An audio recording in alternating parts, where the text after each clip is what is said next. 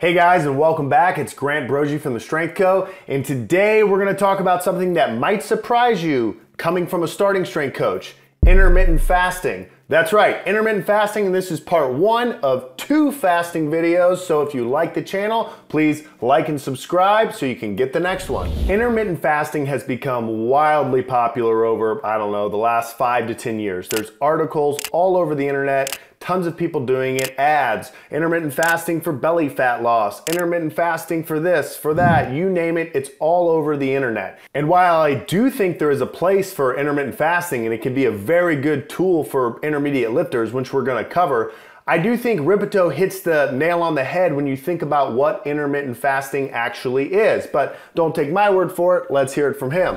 So you're gonna IF. 28-year-old. All right, I got a question. When does IF become just not eating breakfast? Does anybody know the answer to Good that? question. So actually a really good question, and I do know the answer to it. IF, in my opinion, kind of is skipping breakfast. But first, let's define terms on what most people think of when they think of IF. And the key thing that they're talking about is a feeding window, meaning some time of day where they're going to eat, and then the rest of the day they are not going to eat. So it might be a 16-8. So 8 of those hours might be sleeping, 8 of those hours might be awake, and then they might eat all their meals between, I don't know, 2 and 10 p.m. People move it around all the time. It's kind of annoying. Hey man, do you want to get lunch? No, my feeding window's not until 3. Come on, is it that serious? My argument would be, no, it's not. However, I do think it can be very useful to go down to 2 meals a day for some people. And I think if you're gonna skip a meal, the best one to skip probably is breakfast. Now, while some of you wake up in the great state of South Carolina, cook 6 eggs, country hams, cover it in Bojangles or cock sauce or whatever you like, not all of you make those great, intelligent decisions. Some of you eat scones, Lucky Charms, Cocoa Puffs, donuts, these creamy coffee milkshake things that I don't understand why someone would order in the morning, but you do.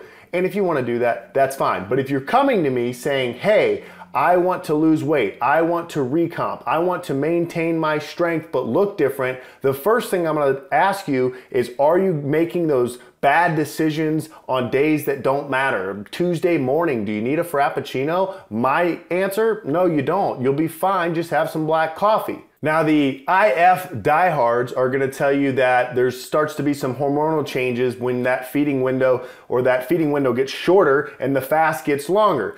And I do agree with that, but not only until you're more than skipping breakfast or even skipping lunch. You've done that before, whether you know it or not. You've woken up, you were late for work, you barely got coffee, you sped to the office, you went into meetings, you did whatever, all of a sudden it was 2 in the afternoon. Hey, congrats, you made it, your first IF. No, you just were busy and you couldn't eat breakfast and lunch, and guess what? You ate dinner and everything was fine. In terms of the benefits of fasting, increased HGH, mental clarity, skin cells, cell reproduction, all of those things, in my opinion and from my experience, a longer fast is required. Not saying you don't get maybe some small benefits from a 16-8 or something like that, but I don't think you're getting some of the things that the internet is claiming. I think the benefit of intermittent fasting is for people that are trying to reduce caloric consumption. Now, that doesn't mean it works for everyone. Some people need to eat 3 meals a day or 4 or 5, and mentally that keeps them going, and they don't like the idea of not eating, or if they find that they skip a meal, they overeat in the next meal.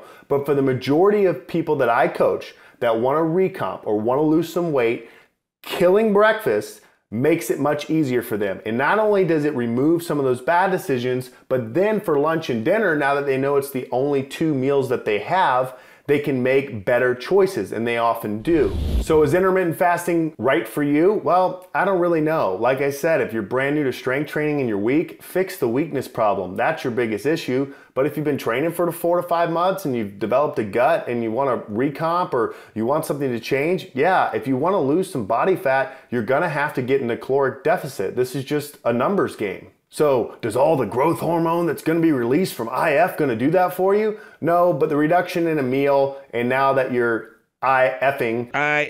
might, because you're eating less calories. So if you think based off your personality type and how you like to eat that would help, that's how I think. It's very useful for me. I use it every day. I don't have a specified window, but I rarely eat breakfast. Then yeah, it might be for you. And I think for everybody, going without some food and experiencing some discomfort once in a while is probably a good thing, just so that you know that, hey, I actually don't need to eat every 6 hours to survive. There are way worse things that can happen to me. So if you want to give intermittent fasting a try, give it a shot. That is step one for people that come to me and want to do an extended fast. I have an article about this that you can read about how to get started. And part 2 of this video will be extended fast, why, when, and how to train during them. Spoiler alert, I'm on day 3 of a 4-day fast right now. I'll do it tomorrow while everything's fresh in my mind.